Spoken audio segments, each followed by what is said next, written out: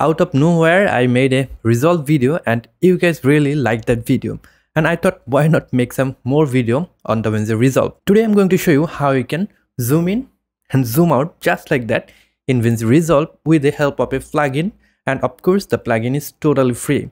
So first you need to download the plugin. If I go to browser, here you will see this is the website. I will put a link in the description. You can just click on the link and then it will take you here. Here you can donate whatever you want to Mr. Alex Tech because he made this plugin. I will highly encourage you to donate some bucks to Mr. Alex and then just click on get now. It will download the file, which is this one, DRFX file. If you right click there and then if you click on open with DaVinci Resolve, it will install the plugin. So once you install the plugin, go to DaVinci Resolve and here I prepared a project, very simple video. So I will demonstrate how you can use that plugin here.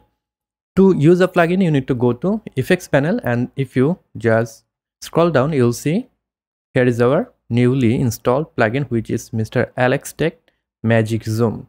So we have to use this one. So before you use it, you need to add a adjustment clip.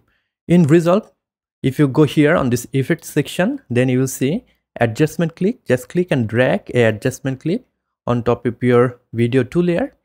I mean on top of your video layer that you want to zoom in, and then scroll down and click and drag this magic zoom effect on top of this adjustment clip, right? So if you just release it and if you play it back, you'll see the zoom in and zoom out already applied. If I play it back, welcome to a new episode of very smooth zoom in Adobe Premiere Pro, and today we're going to learn how it is zooming out.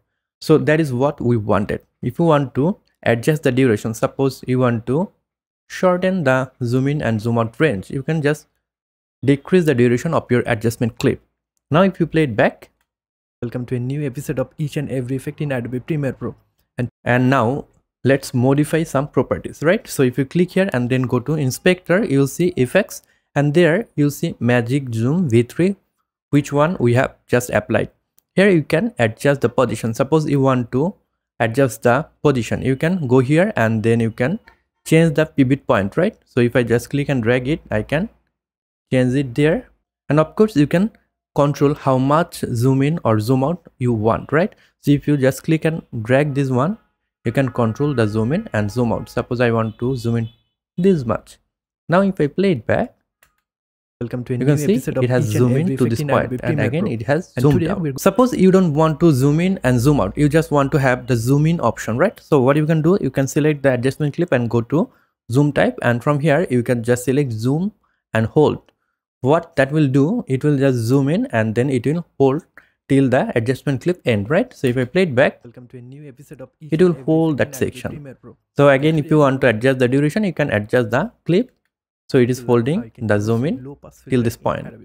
Again, if you just have a standard zoom, what it will do, it will slowly zoom in to this point, right? And then it will stop there. Again, you can have hold and zoom out so that it will not do anything till this point. It will just zoom out to this point, right? So it is holding the value of zoom here, and then when it ends, it will just zoom out. I like to use the mirror, so I'm just selecting that one.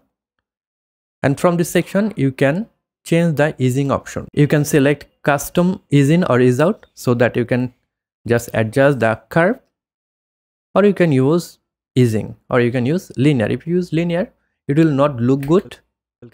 So I like to use the easing option. And now we can invert the section, right? So it will zoom out from here and then it will again zoom in from here. So if you like that, you can use that. I will not use that, so I'll just uncheck invert. Then of course zoom scale, zoom offset, then zoom speed and edge. You can change this section. You can change the angle if you want. I don't want to change the angle. And then you can introduce motion blur and you can change the shutter angle. If you change the shutter angle, what it will do, it will add some motion blur here, right? So if I introduce some motion blur, you can see it has introduced some motion blur on this section, right? So if you want to use motion blur, you can use that. I will just decrease the motion blur. I don't want to use that because that is very GPU heavy. It will take time to render out.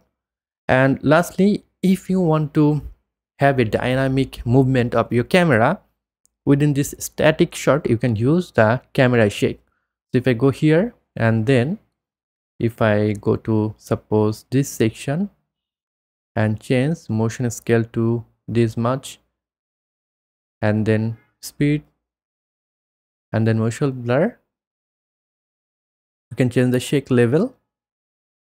I'll just keep it 180. And then if I play it back, maybe here, you can see it is just shaking the camera. You can change the shaking speed and scale, of course. So I'll just change this one. I don't want this much of shakiness. So it is just looking a little bit dynamic. So if you like camera movement, you can also introduce camera shakes. So that's it. That is how you can use Magic Zoom by Mr. Alex Tech on DaVinci Resolve.